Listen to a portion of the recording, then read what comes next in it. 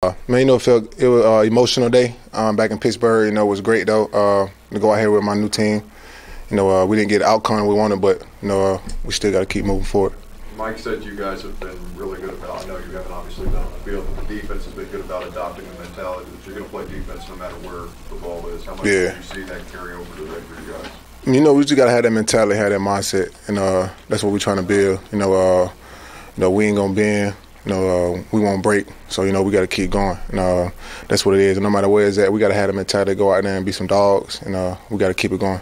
But personally, are you feeling 100% at this point, just from today's game, and then in practice, it seemed like you had that kind of burst that you had it in Pittsburgh. Do you kind of feel it at this point?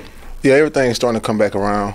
It's still going to take time. The timeline is probably still a little more time, but at the end of the day, I feel good enough to go out here with the team and compete.